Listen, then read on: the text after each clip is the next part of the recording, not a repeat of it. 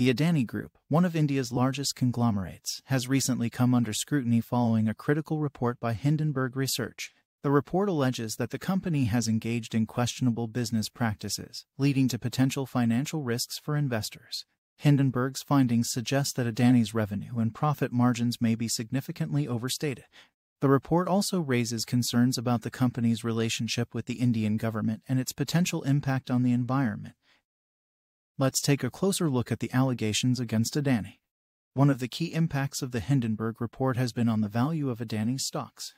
Since the publication of the report, the value of Adani's stocks has declined significantly, raising concerns about the company's financial stability.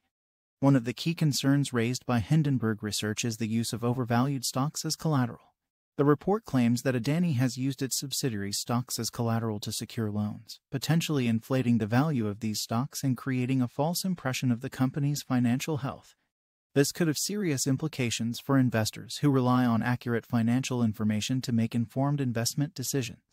Another major concern raised in the Hindenburg report is the impact of Adani's operations on the environment.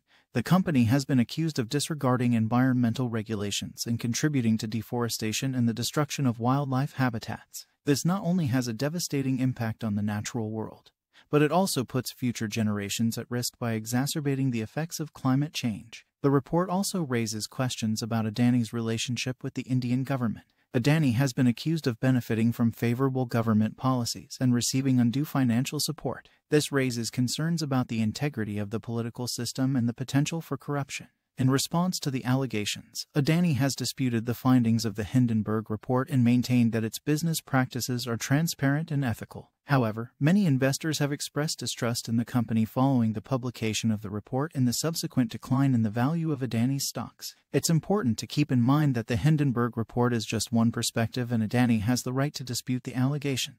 The situation is still developing and only time will tell what the outcome will be. Regardless, this case serves as a reminder of the importance of due diligence when it comes to investing in companies.